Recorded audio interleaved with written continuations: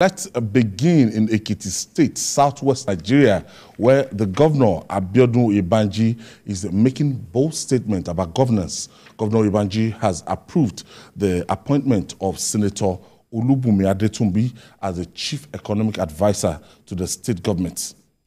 In a statement signed by the special advisor to the governor on media, Yinka Oyebode, the appointment of the two-time senator who represented Ekiti North Senatorial District is with immediate effect. Jide?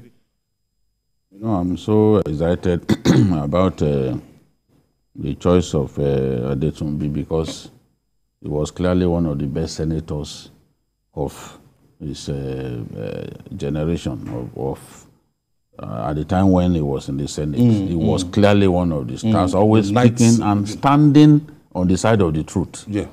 You know, where he needed to criticize the government of the day. Despite being an APC senator, he did that. And people liked him. In fact, I remember where we were I had a discussion with Senator Olubunmi, and he said that it was unfortunate that one of the brightest senators that they had did not return to the upper legislative chamber. So he's one bright person that Nigeria still needs.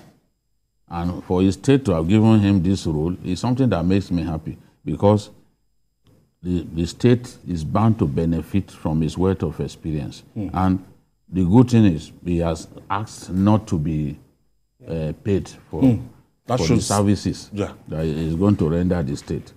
The governor is already behaving like a proper Omoluabi. You know, when we were talking about him, a friend of mine described him as a cross between Segun Oni and Fayose. Fayose was the street guy. You see him on the street, very accessible. This governor is very, very accessible. Yes. He has been reaching out to Ekiti stakeholders before he took over that office. You know, across party divide. Across party divide. Bimbo is in SDP. He attended Bimbo's event the other day. Bimbo Daramola. Yes. And you see him even attending ward meeting of his party. He's showing to people that he's really a grassroots man. You see him, the fire share in him. You see him going to inspect projects. You see him in daylight moving around inspecting projects and all that.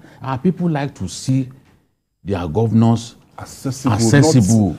You know, as a governor, you are there like God Almighty. Nobody can. Where they can't see you and you are traveling around, they don't see you are not available. That's the point. That's the reason many people like him now. They see him as accessible. So it's not a question of, oh, look at the Lawe road, for example.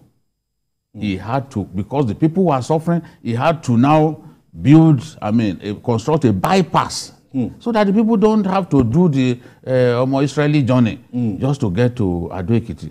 That is a governor that cares. And this, if the poor people, the ordinary people do not feel you as a governor, then you should be worried, especially during your first term.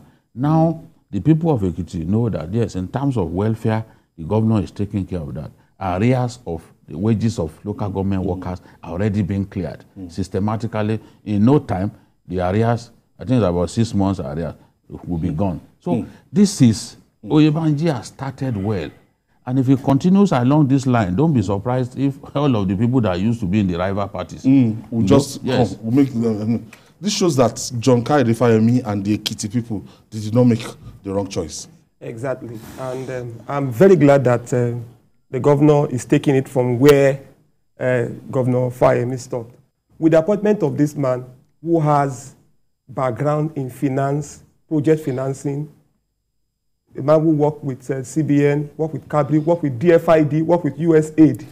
I think the man is coming with a lot of pedigree into. And if you see Ekiti may be one of the smallest states in Nigeria, but it's a state that is blessed with resources. Human resources. Human capital. Even natural resources.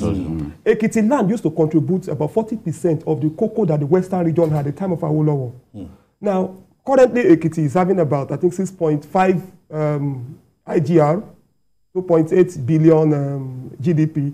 But I think that this man will be able to come up with initiatives, advise the governor on how to build the capacity, continue to build on the capacity of the state economically.